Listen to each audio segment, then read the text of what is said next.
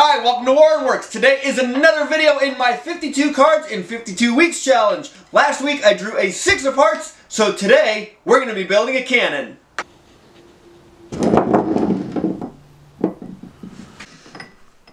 So I use this little piece of bronze to start, and I chucked that up in my lathe.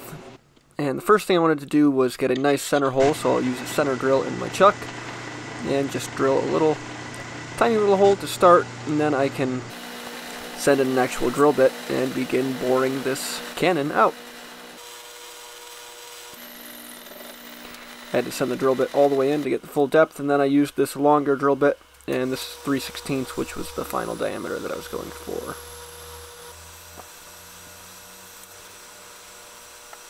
And I just had to kind of go in and out to clear the chips because of the depth that I was drilling. I think the total depth was around 3 inches. And you can see I just had a little mark on the drill bit. Once that was done, I could just chamfer the edge. I'd just do that with a chamfer bit. Okay, so here's what we're working with here. I think this would be easier if I just draw it out. So let's say that's our bore right there. That's 3/16 of an inch. Now I want a pocket behind that that's a little bit narrower. To machine that pocket, I need to use a smaller diameter drill bit. The problem is most of my drill bits that are smaller are pretty short.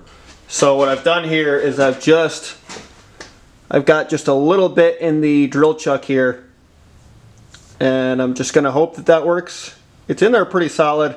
I don't need to drill much. I only need to drill maybe about a 1/4 inch of depth. I need to drill it all the way in the very end of this, so I'm gonna use as much of that drill bit as I can just to get back in there.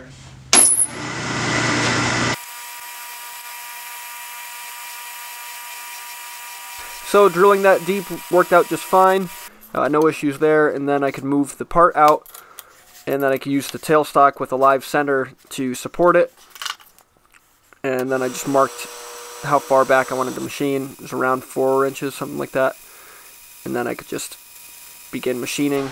So I cleaned up the whole piece, and then I set my compound to just a few degrees because I wanted a bit of a taper on this little Canon that I'm building. So I machined this little recess, and then just using the compound I can go in and out, just taking a couple thou at a time.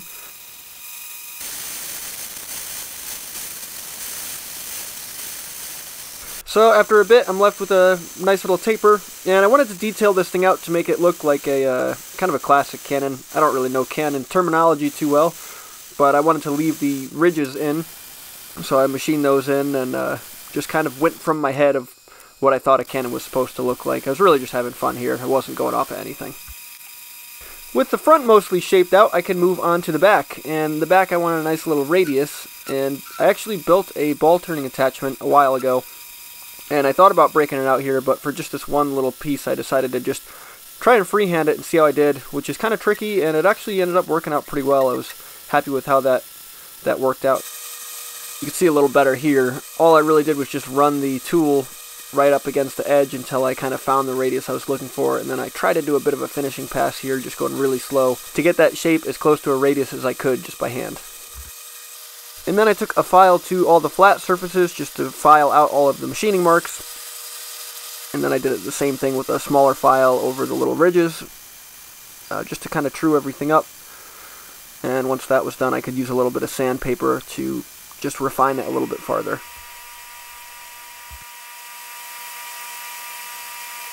I thought that I was going to add kind of a funky detail to the front, but I liked the way it looked here, so I ended up just parting off that first 1/2 inch or so.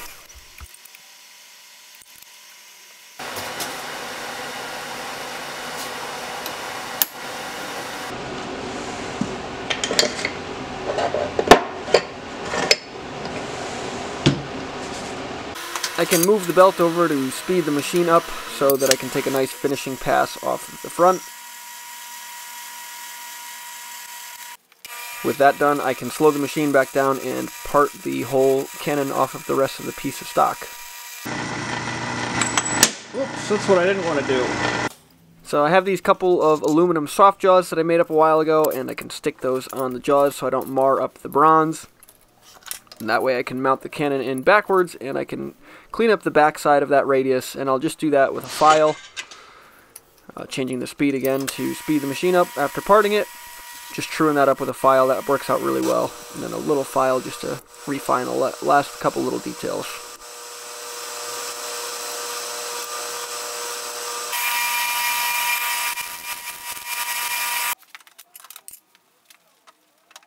And now I can swap over my chuck. I took the 3-jaw chuck off and put the 4-jaw chuck on. This allows you to mount odd-shaped parts, or just about any kind of part you can mount in a 4-jaw chuck. And I have some soft jaws for this too, which I stick in there. And I wanted to bore the little hole in the back.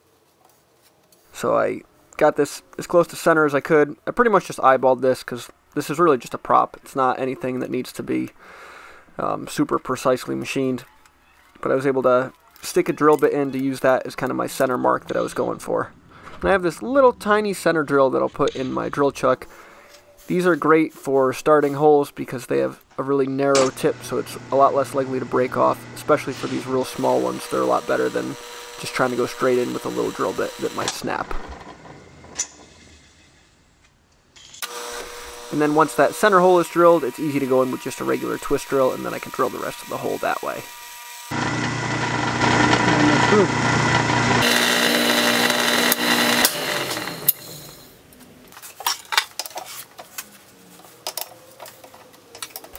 And with the Canon done, I wanted to machine a couple little wheels for the stand, and for that I just used the same piece of bronze.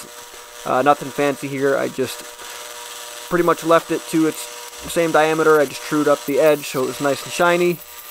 Then I faced that off so I had a nice flat surface, and drilled a hole and then just parted these all off. So I'm going to run a parting tool to part off to make a couple of these little wheels. So when using a parting tool, it really wants to be exactly 90 degrees to the part. So what I like to do is retract my parting tool so it's not in the way, and then I bring it right over to the face of the chuck, and I just slide it right up against that. And that's going to be perfectly square because the face of the chuck is perfectly square. Hold the cross slide so it's tight against there, and then just tighten it down. And then that makes that set up perfectly 90 degrees, and it takes about 5 seconds. So now I could just push this out a little bit and tighten that down. And now I can part that off.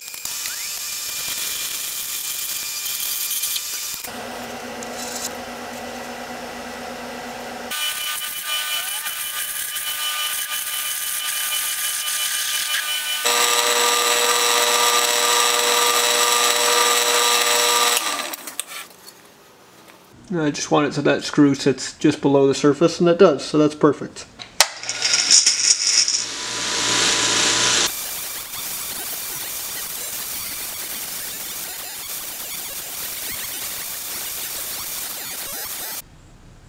Not a perfect mirror polish, but I think that looks pretty nice, and I got my fingerprints all over it. Couple little machining marks still, but that's okay. On to making a stand, I started with just this little block of walnut, and then I could just kind of rough that out. I just cut a taper on the walnut, I just ran it through the bandsaw,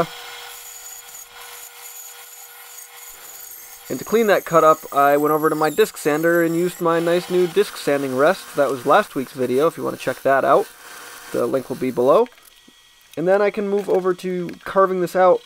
I started with just a Japanese saw, cutting a little recess, and then I mostly just used some hand tools, some chisels and stuff to carve out a spot for that Canon to sit in.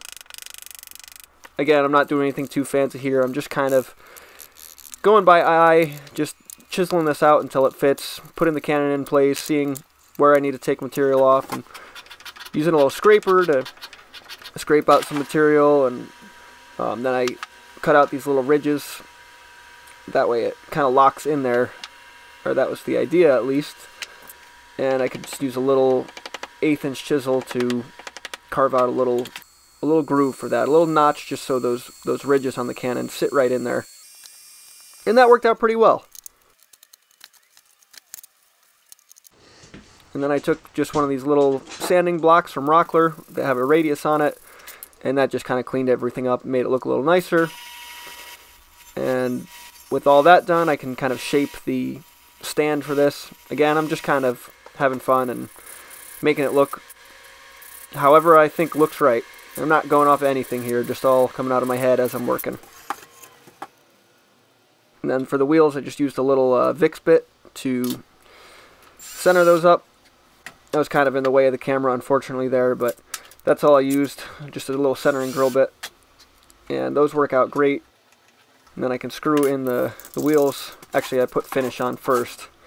Let that dry for a few minutes because lacquer dries quick. And I used some paste wax to lubricate the screws going in because there wasn't a ton of meat there, so I wanted them to go in nicely without splitting the wood.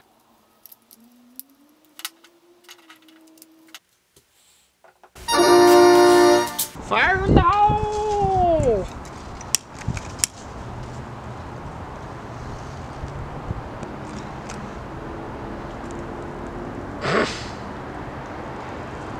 Oh, that's not what it's supposed to do.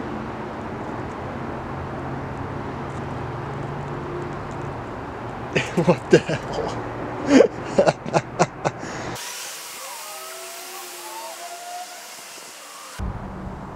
Well, that was a failure.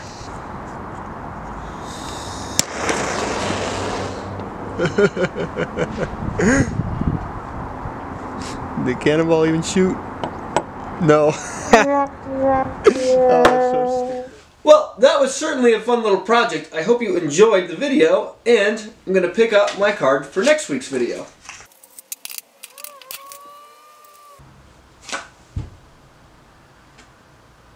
What do we get?